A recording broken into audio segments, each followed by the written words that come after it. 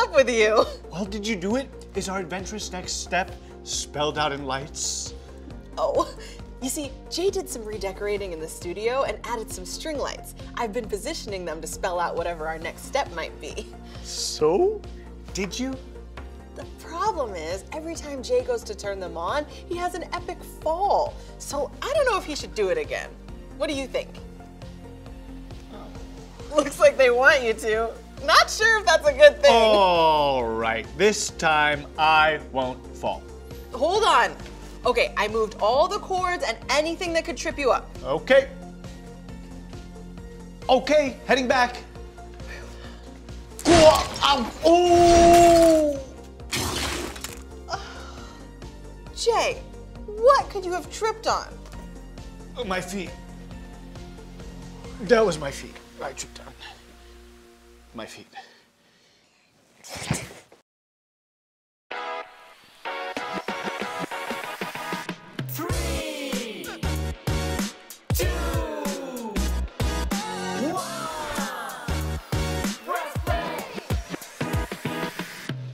I'm Jay. And I'm Emma. Welcome to Press Play. What does share mean? Well, thinking about all our big ideas up until now, I think it means to share the story of Jesus with as many people as possible. Oh, yeah, of course. Hey, remember our alien friend Jen? That didn't seem very alien-y at all. Yeah. She was an alien on like a whole other planet, and I got to share about Jesus with her and her planet. Maybe there are other planets we could travel to and tell them about Jesus too. Yeah. I guess we'd need a spaceship for that. We would need a spaceship. You thinking what I'm thinking? Jay, I'm not sure. Too late. 3, 2, 1, press play. Oh! No! Yes. Countdown to takeoff in 5 minutes. Repeat. Countdown to takeoff in 5 minutes. Oh no, oh no, no, oh no, no, no. Whoa, Emma, it's okay. Why are you totally freaking out? We've been on crazier adventures than this. We've been on other planets, for goodness sake. It's just a spaceship. Yeah, but it's a spaceship with a dog for a pilot. You're right. You know what? That is a new one. Aww. Okay, relax. Good thing I speak dog. What? What if he doesn't bark? Please, Emma, don't be offensive. Dogs speak through more than just barks. Hello, sir. I'm Jay, and this is Emma. Oh, right. Okay, wow, cool. Thanks. What's he saying? All good news. I communicated with him. He understands that we're afraid, but he's piloted many missions. Don't fret, he says. Also, he's got the same mission as us, to spread the story of Jesus. He specifically wants to find planets where they only speak dog. Understandable. Oh, I'm actually comforted by this. I've lost it. I've really lost it. Oh, what's that? Okay. Oh, really? Well, that would be great. What? He says the whole scenario makes him think of a Bible story from Acts chapter 8. He'd like to share it with us. And there's a button in the cockpit that translates dog, so I won't have to translate for him. It's right. Oh, would you mind pressing that button there? Oh. Hello. Thank goodness. Jay's understanding of my dialect was quite limiting. But you did your best, mate. Cheerio.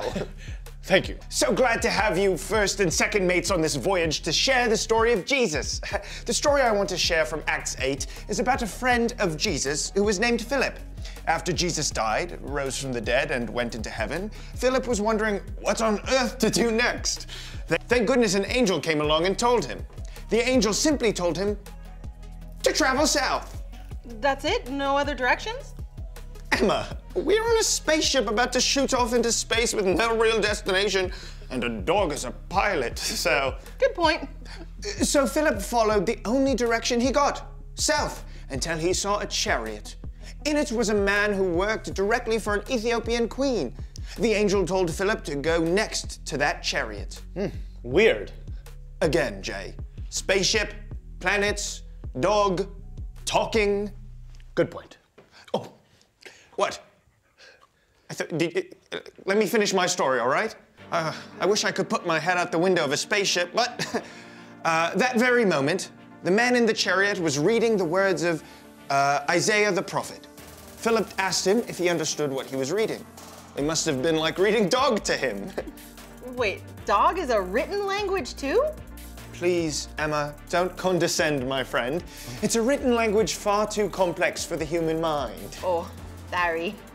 The Ethiopian man admitted he needed someone to explain, so Philip did. He was reading the part of Isaiah that talks about Jesus laying down his life for us. The man asked in Acts 8:34, "Tell me, please, who is the prophet talking about? Himself or someone else?"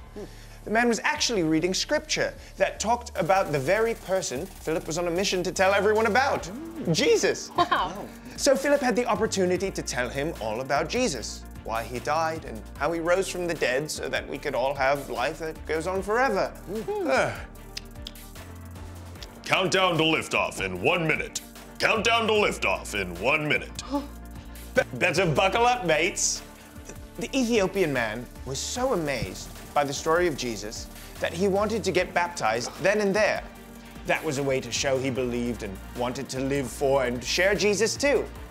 There was some water nearby and the man was baptized, and then Philip disappeared. What? Yep. He was taken somewhere else where people needed to hear about Jesus. While the Ethiopian man went away rejoicing. Oh, sorry, used to speaking dog. There were a lot of steps that Philip could have taken that day, but it's a good thing he didn't skip the one the angel directed him to.